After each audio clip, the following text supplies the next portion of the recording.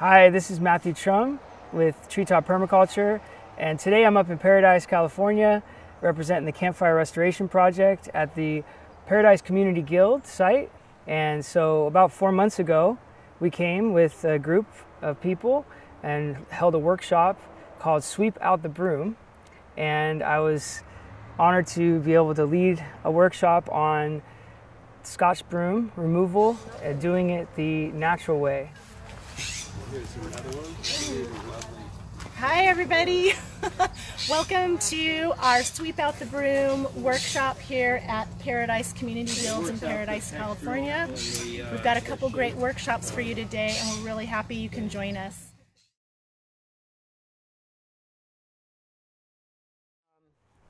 My name is Matthew Trumm. I'm a permaculture educator from Oroville, and I founded the Campfire Restoration Project after the fires.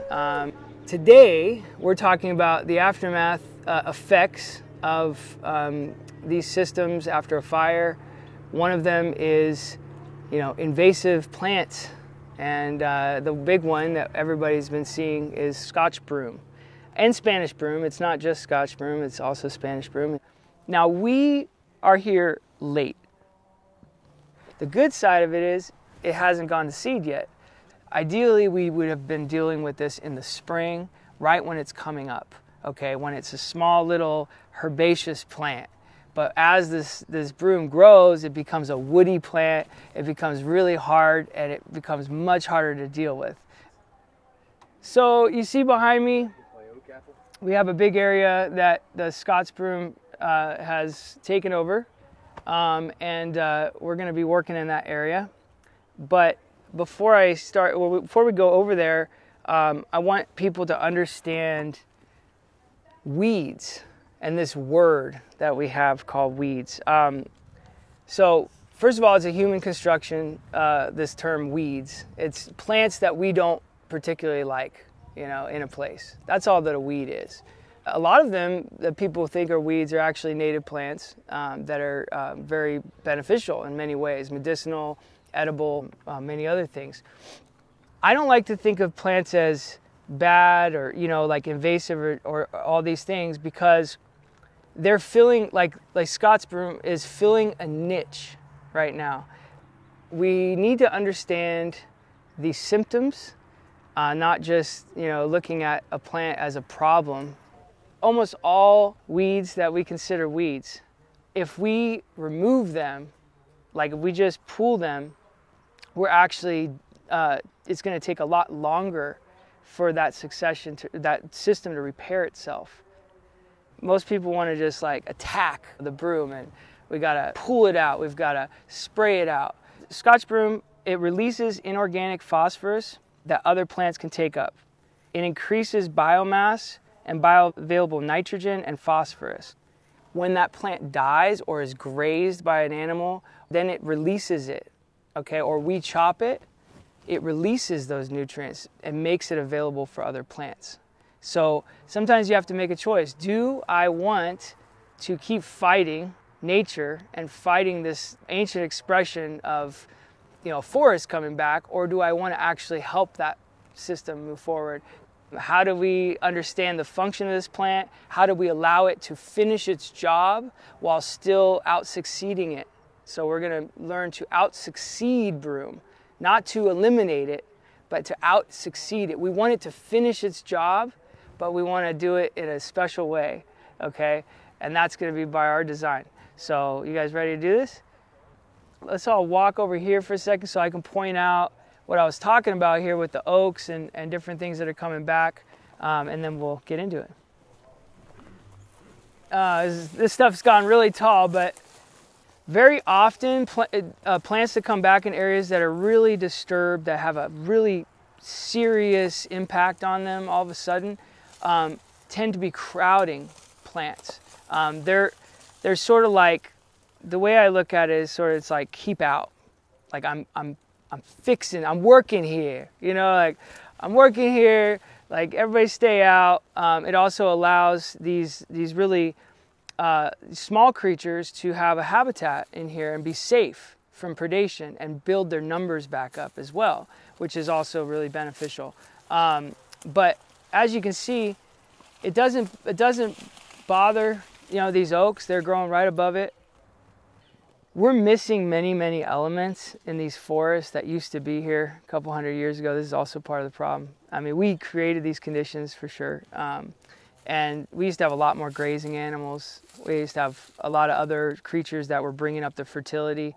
If you think about it, you know, every bear every day drops a whole lot of nutrient in the forest. They're also walking through, breaking brush down. We used to have the salmon that used to come up the mountain, right? That brought all that critical ocean nutrient, and the bear and the birds and everything brought all that nutrient into the forest, dropped it all over the place. We had beavers that were making dams and soaking, you know, spreading water and creating this incredible habitat all around. And these old growth trees, we logged all the old growth trees, monsters like 4 or 5 foot diameter, bigger, right, all over the place, that were all pulling up moisture, dropping all that carbon. Fire came through like this, they would have been fine. This might not have been a problem back in the day. Even if you brought in, you know, a broom and dropped it out, it wouldn't be like this, because the grazers would have come through and selected some and, you know, thinned it a little bit. There would be more increased nutrient levels in the soil, so it wouldn't be germinating as readily either. So we have to do that work now. We kind of, you know, humans screwed it up, so we got to come through and do that work to reverse it a little bit. But we can use our animal friends. Once we start to come in and heal systems, we can bring in our animal friends, and they really are the ones that happily do the work for us. Ideally, we get this before this point. This will be labor intensive, but let's hope it's only one time that it's really labor intensive, right? And then we get ahead of it. And yeah, let's go show you guys some of the tools that we work with and then how we're going to do this.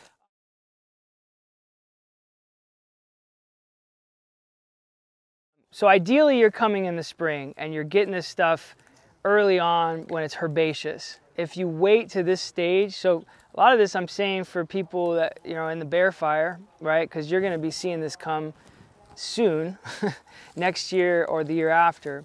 Some people it came the first year, some people it came the second year. Important to understand, Scotch Broom seeds sit dormant for up to 85 years in the soil. So it's most likely you already have it on your property, or it's been somewhere around there. And you know, the idea that you can fight this stuff is you just gotta get out over that, because you can't fight it. You can, but it's gonna be a real tough battle. My teacher always said, if you're fighting something, you're thinking about it all wrong. In permaculture, we have a term that says the problem is the solution. So meaning you don't have a slug problem, you have a duck deficiency. You don't have a mosquito problem, you have a bat deficiency, a protozoa deficiency, and a mosquito fish deficiency. Meaning that fighting something like death is not the answer. Bringing in more life is the answer. And poisons, which we didn't even talk about, right? Yeah, using Roundup and all these other type of stuff, you know, it's not what we want to see in our community, and we don't need it. It's really not necessary. It's been proven to cause cancer. And again, that stuff kills the biology. It kills the other elements that are there that are trying to move the system into a forward expression. So we gotta think smarter, not harder. All right, so what we want to do today is we want to allow that plant to finish its job. So we don't want to remove the root system, okay? We actually want to leave the root system in place, right? So the potassium, the nitrogen stuff that they brought up into the plant is going to still be released. Leaving the body of the plant is really important too. Leaving the top to break down as well is really important.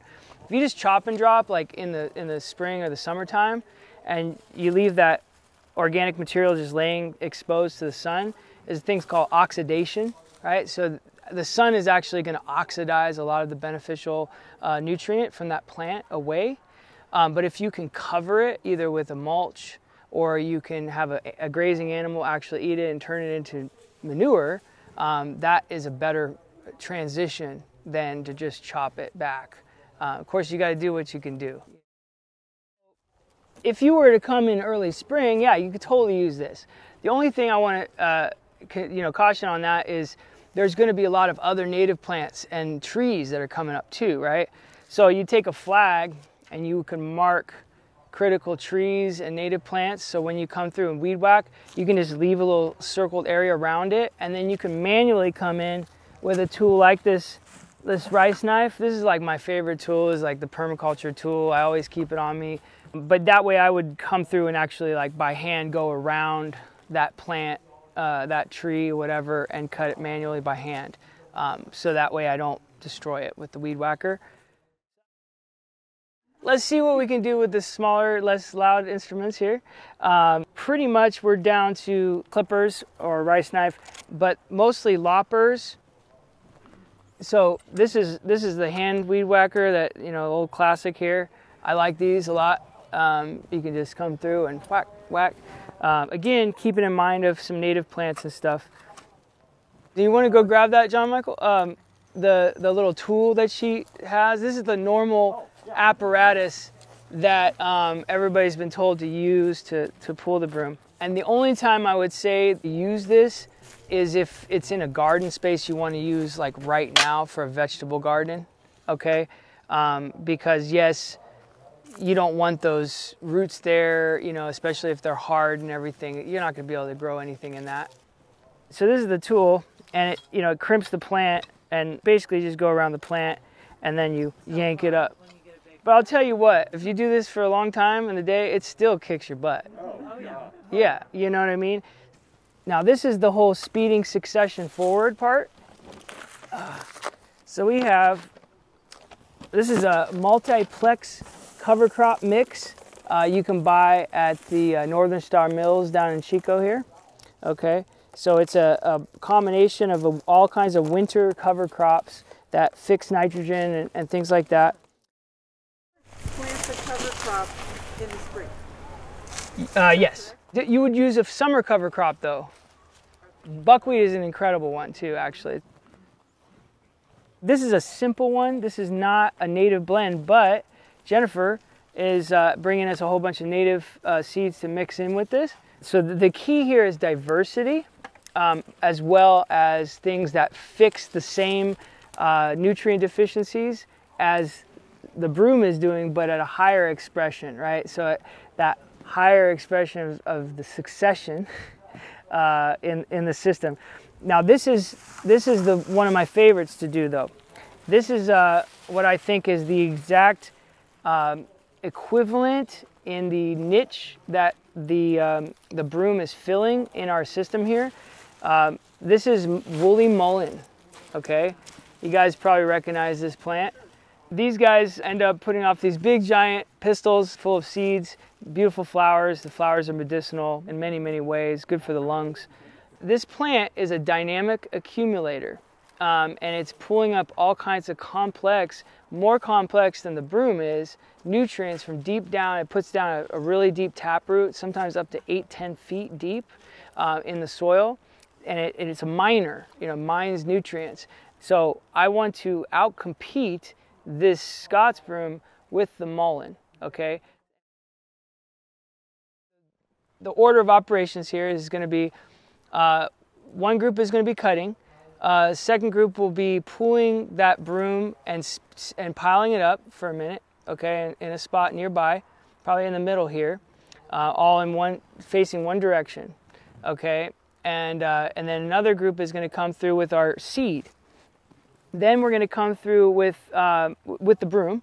Actually, we'll put the broom on top, a light layer of the broom over top of everything that we pulled to the side. Then we're going to add manure. I have some horse manure. Now this is mimicking the missing nutrients that we're losing in the forest right now. So biomimicry, this is what we're doing today. And then to top that off, we're going to actually add a whole nother season on top of it. Unfortunately, we don't have a lot of leaf cover, so we're not going to get those leaves falling. So we're going to mimic that by adding the wood chips on top of it as the cap, as the top layer of this system, okay? And by doing this, we're fixing the soil conditions. We're allowing the roots of this stuff, of the broom and the bodies of the broom to actually finish their job in the soil. there will be some broom next year, but it'll be much less. And then in a couple years, it'll be completely gone. But the point is that it's not going to take a lot, you know, it's going to be pretty easy. And if we do this in the spring, we really can get ahead of it, right? So that's the deal. So let me demonstrate on one section for you guys, and then we can all get busy. Sound good?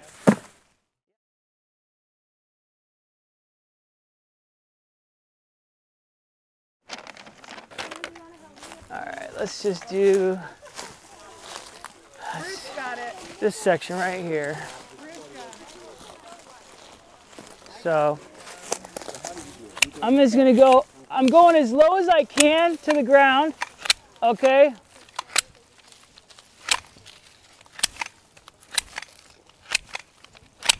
Okay, so I hand it off to somebody. There we go. There's actually already a lot of litter being dropped that wouldn't have been here without that broom. I want everybody to really be aware of that. There is a lot of biomass, a lot of soil creation happening here. So, step 2, seed. You have some of that mullein? Okay, so I'm throwing a little bit of this cover crop seed in here. Okay. And she's throwing some of the mullein. Okay. So now we've got that. They say to go 3 times the recommended distribution of seed. So whatever that seed is, go 3 times that recommended amount, and that will lock in that area. Okay, so it's controlling by rampancy, we call it. So using life as the solution rather than death. Now let's grab that broom that we've pulled to the side, and we're going to bring it back in here. Okay, now we're facing it the same direction. It'll really be helpful. Yeah, so yeah. So you just want to pick, direction that you go. It'll be a lot easier, so it doesn't get all jumbly. And so you see this. Now I've got the top half of the plant's green, the rest is brown. So if I were to then move down this way, I would just go to where the green is on the plant. So we're doubling up, sort of, we're layering it. Does that make sense? And then we'll be ready for the manure. So this is mimicking our friends, our dear friends and all these things that we don't have much anymore. And we're just sort of, giving it a loose sprinkling here of manure. Okay. So last step is a good layer of wood chips. I'd say about, an inch, something like that. You don't want it too thick so that the seeds won't germinate. That's really important. So maybe an inch would be good enough. The other thing great about these wood chips is they sat for a whole year, so they're full of mycelium. What's that?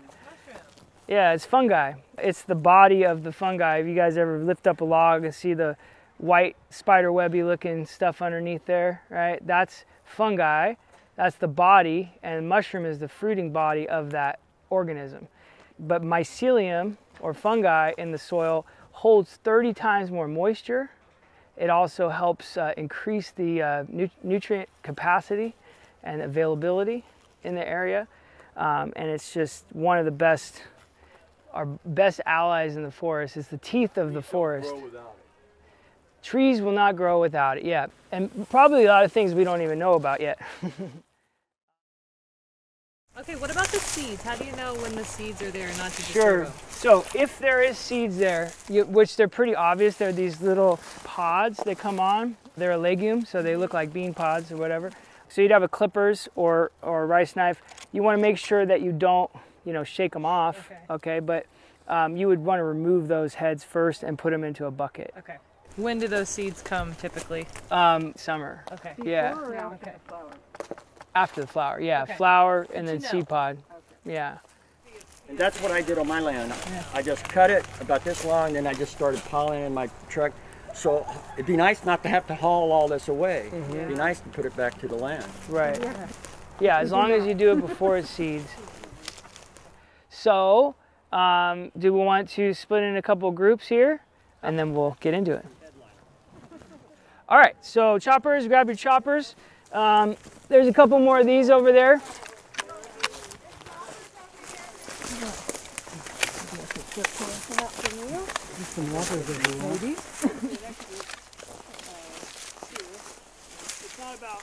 Closer you can get to the ground, the better, right?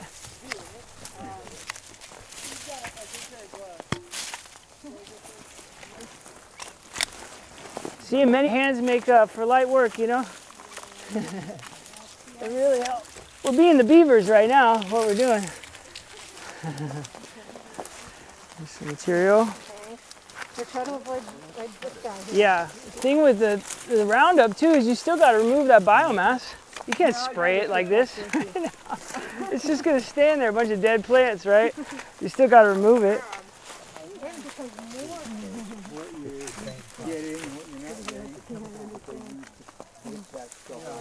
Okay, we'll go in another about, what, foot or so? Okay, where's my seed people? Why don't you be in charge of the cover crop? And if you want to do the native stuff. Okay. All right, I'm going to ask everybody to stop for now. We're going to go ahead and stop. Now, just real quick, before we talk about what's happening here, I did notice a lot of folks left a lot of this stuff high. You know, again, just a little bit difficult when we get in there to walk and stuff. So try to get it down as close as you can to the ground. We now have our crews coming and dropping the seed. So we've got the native blend here, which is a yarrow, goldenrod, Queen Anne's lace, and vervain, as well as mullein seed in this mix. And then he's got the multiplex cover crop blend. He's coming one wave, she's coming behind him. And so they're going to scatter all that seed out. Now we want to choose a direction here to lay these, and I'm thinking it's going to be easier. And you got some that are like a tree, you know, they've already sprouted. Probably a deer ate it back or something at one point. But that's about good. Oops, wrong way. So remember which way it's pointing. So the next group is going to come in and layer it, stack it over, so the green material comes right up to the green material on this plant. That makes sense? So do the first foot all the way around, and then we'll come and do the second foot of material. Anybody's way over here. So the other way.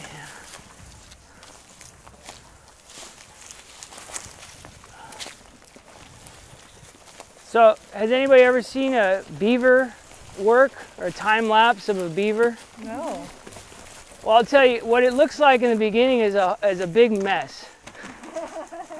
But once the beaver, it does its work, the second year, the third year, all of a sudden it's a paradise. And that's probably the biggest thing in any kind of organic or natural system.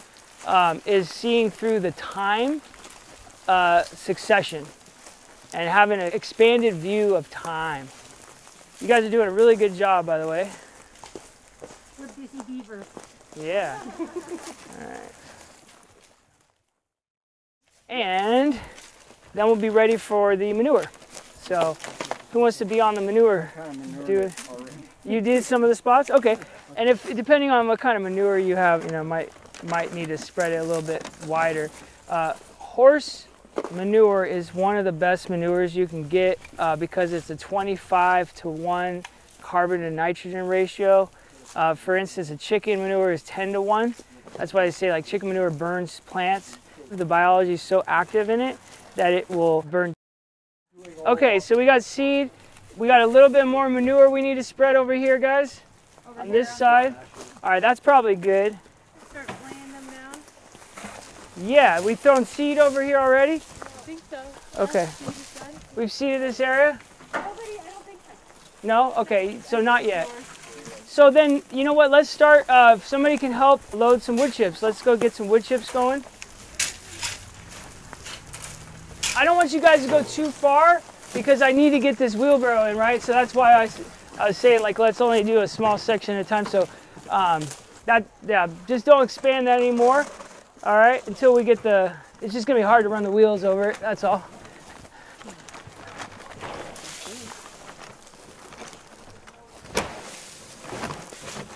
All right. So if somebody wants to fill this up, I'll just spread it by hand for now.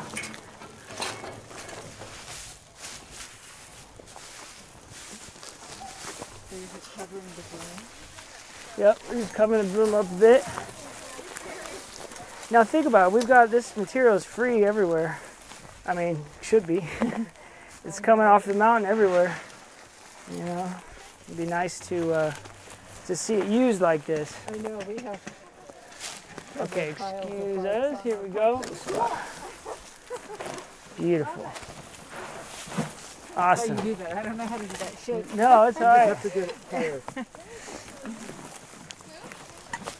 Oh, this is very cool. All right. Looking good. Yeah, no, that's great. That's great. That's exactly right. All right, how we feel? We're pretty much out of broom, so we did this section. So, hey guys, I think we did it. We did our first section here. So, the thing I want to, say to everybody is like, yeah, this is a little bit of labor intensity right now, but the whole point is that it's hopefully going to decrease in every year exponentially, right? So you have a bit of labor going in the first time, but every time you're not having it come back even harder next year because you pooled it, right? Or you sprayed it. You're actually going to see it decrease dramatically the next year and increase the overall soil conditions of the area, so. And if you have friends to help like this and we help each other, it actually can go pretty quickly. Yeah. This is help people learn something here, and it's really simple. It's not too complicated, at all. Complex a little bit, but not complicated. It's just.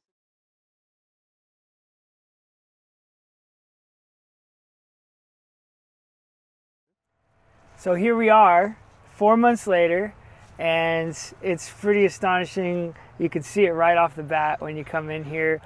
Just on a very initial survey here of the site, standing, about 15 feet away, it's really obvious that the areas that we worked in are doing much better. You guys want to let's take a closer look. Okay. So, let's first start off with this one here. What you see behind me is what it would look like right now if we hadn't done anything. About 6 foot tall Scotch Broom, as thick as black the sun out thick, okay?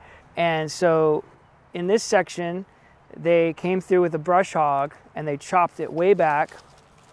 And as you can see, it's still the same forest of Scotch Broom, and in about 6 months, it's going to look the exact same as what you see behind me.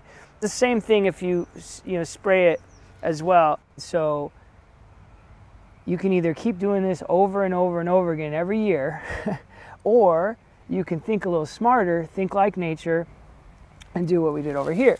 So this is the first test plot that we did. And you can see the outline here by the wood chip pile. So this is the edge here of the wood chips, and it comes kind of out this way and goes this way. So we've added multiple seasons in one short period of time. So we sped succession forward, right? Then waiting. This is about a year and a half worth of fall, then spring, and then fall. The layers of green and brown representing the leaves that fall from a tree and the herbaceous plants that grow in the spring. We threw a whole bunch of cover crop seed on top of that. Now that's that green growth. That's the big spring addition that we added. And you can see it's all coming through. And actually it looks like the deer have munched on it a bit. Maybe even, is a lot taller. But that is coming through the wood chips. And if you dig down, what you can see is that these broom plants that we put in here, like this one, okay? A lot of people worry that, if you did that, they're just gonna resprout. That's not resprouted. This is dead as doornail. Part of the reason is because we added biology into this space. The manure and all of its biology helps break that material down, and now it's added as nitrogen and as phosphorus and stuff to the soil. And it's just like nature is building the soil layer. We've built soil. So we've not only improved the soil that's below here, the clay, the hard red clay. Do you remember the color of the clay here? Look at that. We can show you guys some clay in the front, and it's a red clay. This is a chocolate brown, and it also has that structure, that crumb structure. Nobody did that. Well, somebody did that. The earthworms and the microbes did that. And so it's not only building the soil that was already here, but we've also built another 2 or 3 inches of soil on top of that, that by the end of next year is going to all be rich, beautiful soil, full of fungi, full of microbes. And on top of that, mycelium, look at that. This little white stuff that you see underneath logs and in the soil is the fungal mass. That's the actual organism of mushrooms, the main body of the mushroom, where the mushroom is only the fruit. Underground, you have these vast networks of mycelium, of this fungi, that are helping connect these trees. It's like the internet of the soil. This is, soil making in process right here, the teeth of the forest. And, and see how it, look at that broom. It's just coming apart on me. Look at that. I mean, try to do that with any of this stuff. It's not going to happen, Well, maybe a little bit. Never mind. Cut that. We won't say that. But yeah, you can see how it's it's dead. I mean, that's the point, right? It's dead and it's coming apart there. But I mean, look at that soil. Really cool stuff and super healthy soil here. So gives a A+ rating here. The permaculture school.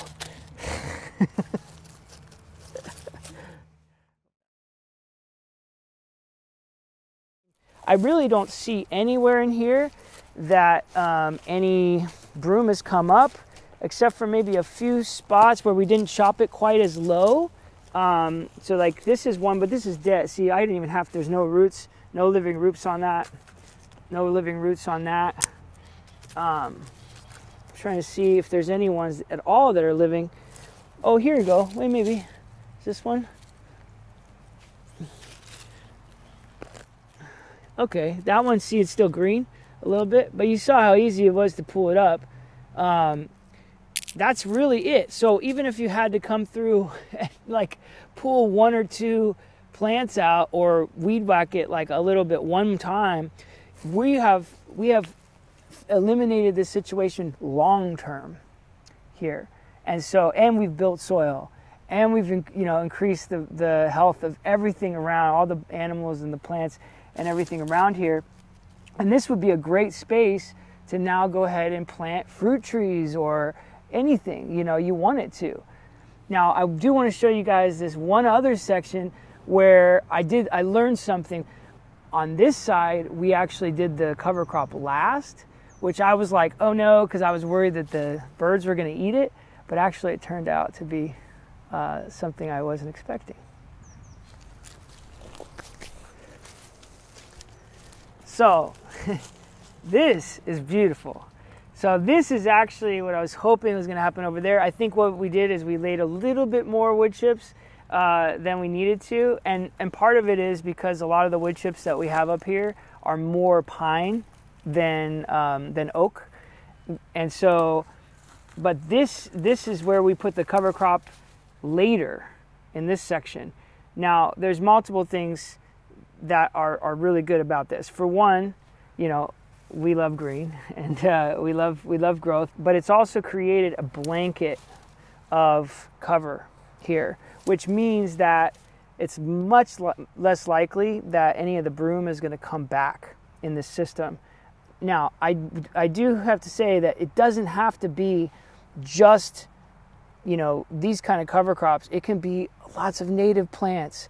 You know, this is just, we were lucky to get donated what we had, and this is what we were donated. We did put some natives, and they'll probably be coming more in the spring around here.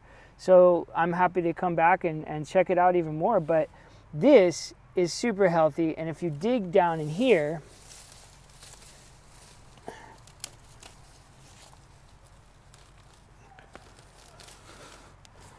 you can see, you know, you still have a really nice healthy breakdown of soil going on, and actually probably quite a higher activity of microbes in this system. We didn't go as thick with the mulch in this section, so it's mostly just Scotch Broom and the cover crop seeds. So really healthy situation.